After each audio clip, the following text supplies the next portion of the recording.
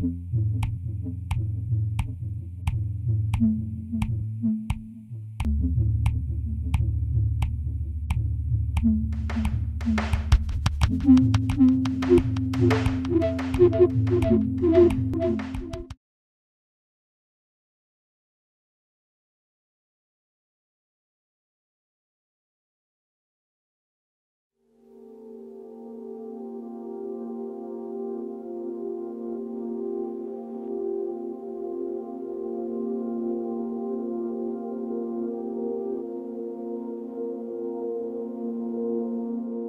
got some line art cuts, I've got some portraits I've done of myself, some portraits I've done of my family, I've done pieces of artwork from Mad Museum, which is a gallery in Belgium.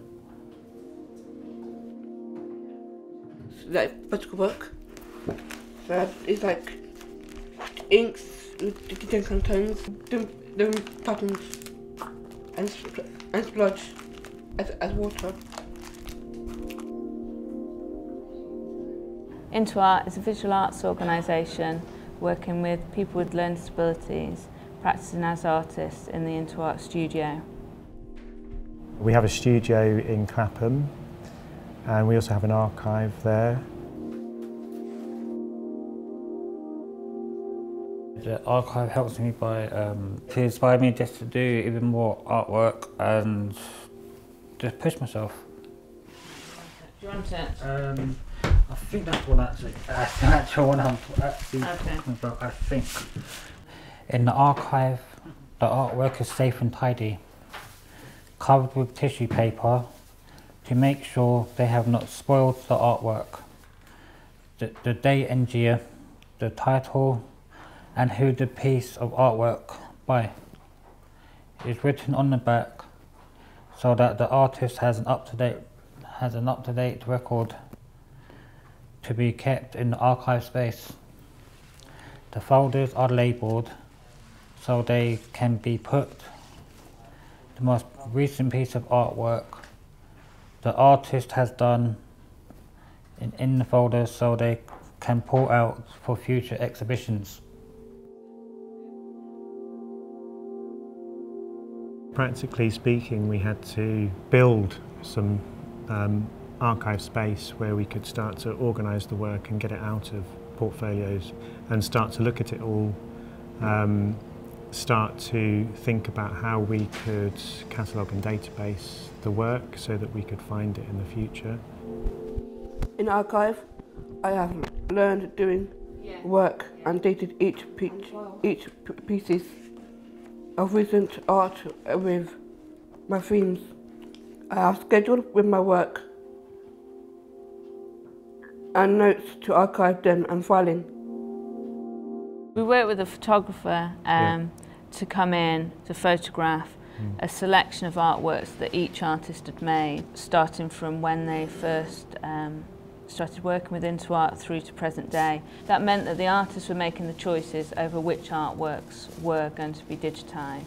And that is a really interesting process for the artist to go through, to think about which pieces of work they value and why.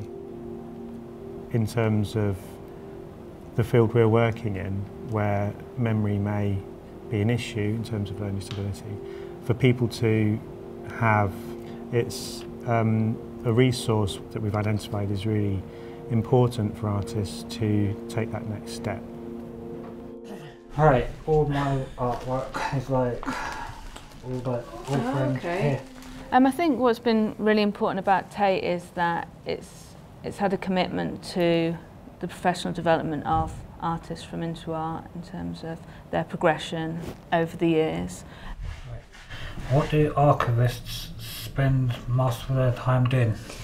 Archivists spend their time sort of doing three main things. We spend a lot of time collecting material because we're a collecting archive at the Tate. And then we spend a lot of time preserving and documenting the material. And then the third aspect is we spend a lot of time giving access to the material. At the moment, a lot of people don't think about their archive when they're working on it, and so we really only deal with the people around them after the artist has died. But we are changing now that a lot of people are working in digital material, we need to start working with them a lot earlier in the process. This is a question I always want to ask artists. If you archive something, does it make you want to be more organised in the way you work?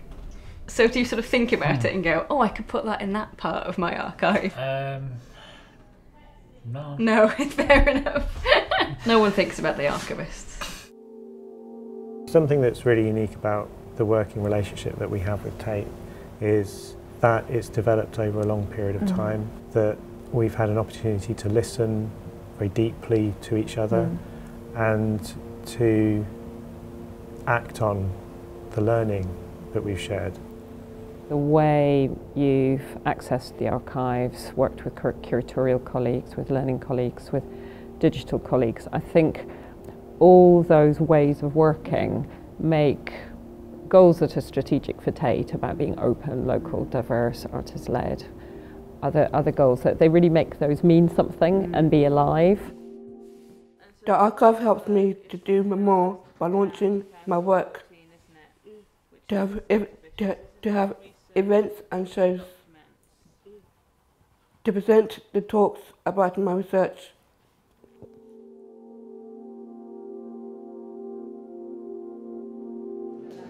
The events are really important in terms of sharing the Intoart archive, the artwork and the research, and it's an opportunity for the people and the artists to present themselves and the work that they're producing.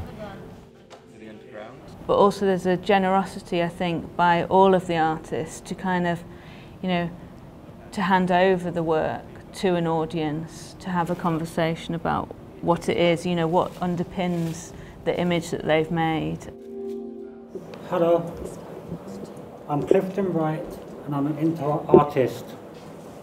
We have made a film about the Intoart archive and looking at different stages of artwork. I am looking forward to showing you the film, and I appreciate any questions you have for me later on.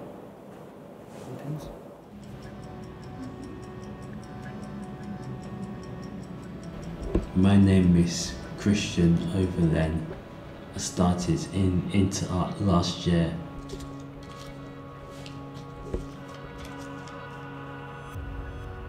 My name is Lisa Finn. When did you start Intoart? Years ago. For an artist to consciously create an archive as part of their working process is quite unusual, and it's really exciting to see that. And it seems that these archives they use not only to show their creative process but also to inspire themselves.